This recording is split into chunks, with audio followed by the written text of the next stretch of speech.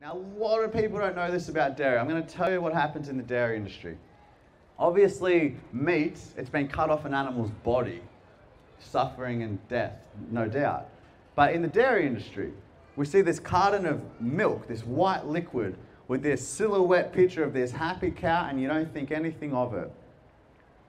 But in fact, the dairy industry is at least as cruel as the meat industry. So this is what happens.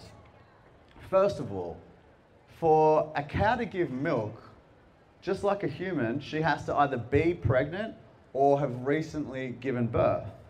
She has a 9-month pregnancy, just like a human, and then gives birth. When she gives birth, her babies are taken from her because they can't have the babies staying around drinking all the milk that the humans want. So they separate the mothers from the babies. Now, this is one of the most traumatic experiences for a mother cow in her life, and they do not have a good life.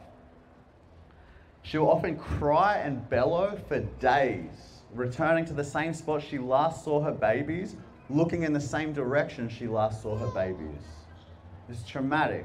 The babies, they're also obviously frightened, scared, pining for their mother, and the baby boys, the waste products, are sent to the slaughterhouse.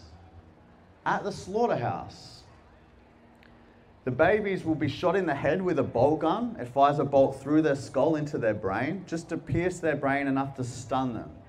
And then they get their throats slit.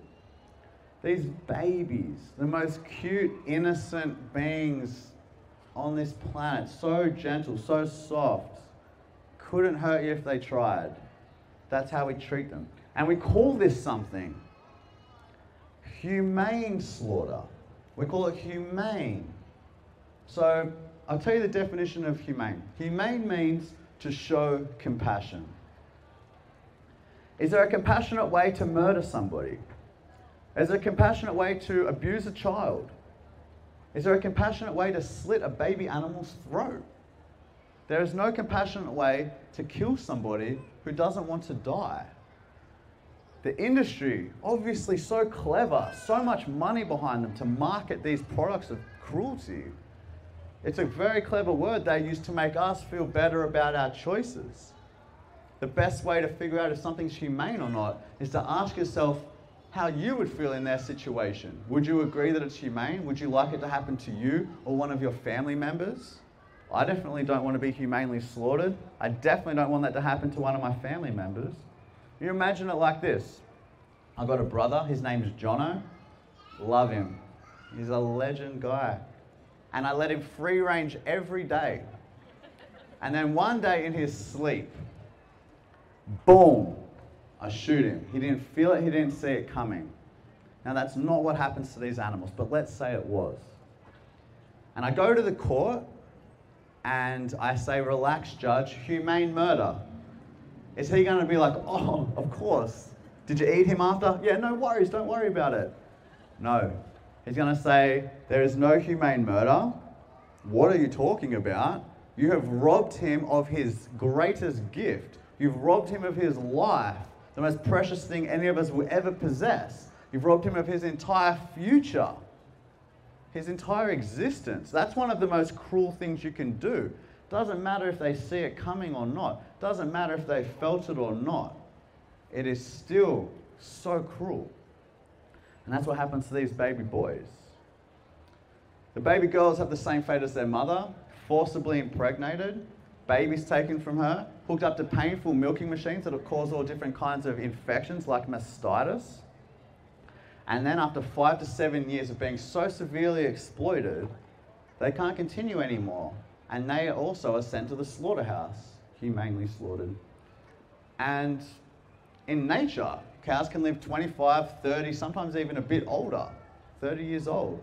So these are like children, basically, we're doing this to. Why? Why do we do all this? Why all this cruelty? Why all this deception? Why all this killing of these gentle, innocent animals? People like a piece of cheese on their sandwich. People like having a bit of cow's milk in their coffee, a bit of cow's milk on their cereal. The beauty is that we have alternatives to cow's milk. We're not baby cows. We've got soy milk, rice milk, almond milk, coconut milk, hazelnut milk. This is how easy it almost always is to be vegan. You go to the supermarket, the one you always shop at, and you're about to get the cow's milk, and then you go, oh, I'm vegan now, and then you just do this.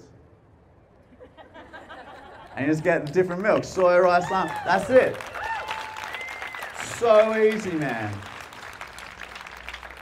So easy. Even if you didn't have it, cheese is not oxygen. We can live without it.